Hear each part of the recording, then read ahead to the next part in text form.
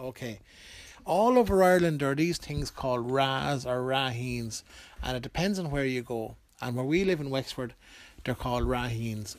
And there's a raheen at the back of our house, and it's a circle of trees. And inside it, you're always told, as little boys and girls, we were always told, never, ever, ever take sticks off the raheen, because the fairies live in there.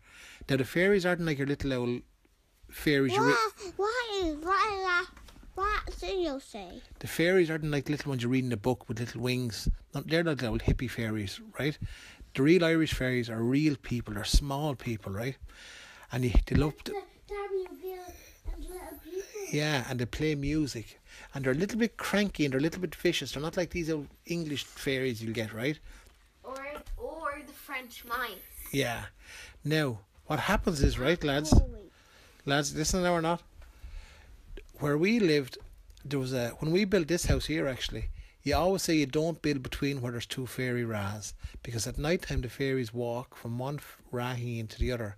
Now I'll show you what a raheen looks like someday, Fleur. Nellie was in one, so was Eppie. There are a circle of trees. Yes, you are. You came with me. There was one in the garden. Just tomorrow. There's one in Ballygarrett. There's one in my home place where I grew up. There's one in the back of the field, right? No, I can't remember. Me and you and Quiva went, and we heard the music playing. Remember? Do you remember that day? Oh, yeah. Do you remember that? It was kind of like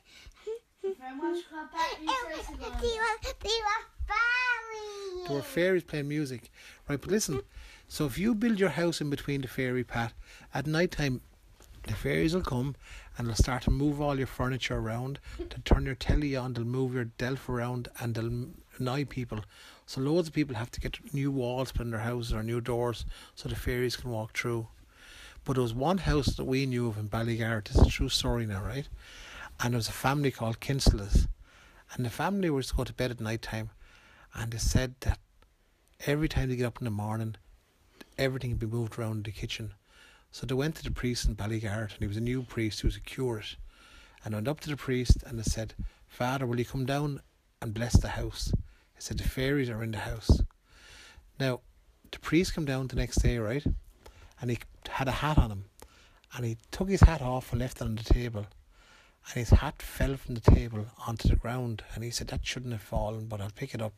So he picked it up and he put it back in the table, and it fell again.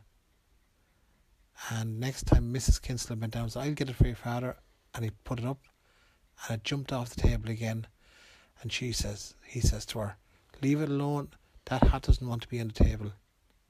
So he knew the fairies were in the house when that happened, right? So he said his prayers and he blessed the house. And he said there'll be no more fairies in this house. And there were no more fairies heard in the house.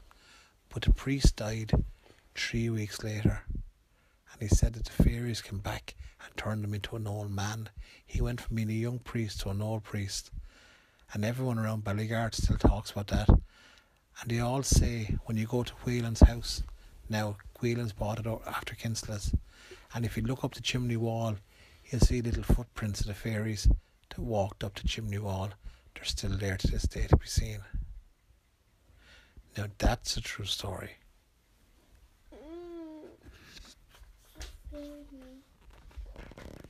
Daddy, I'm so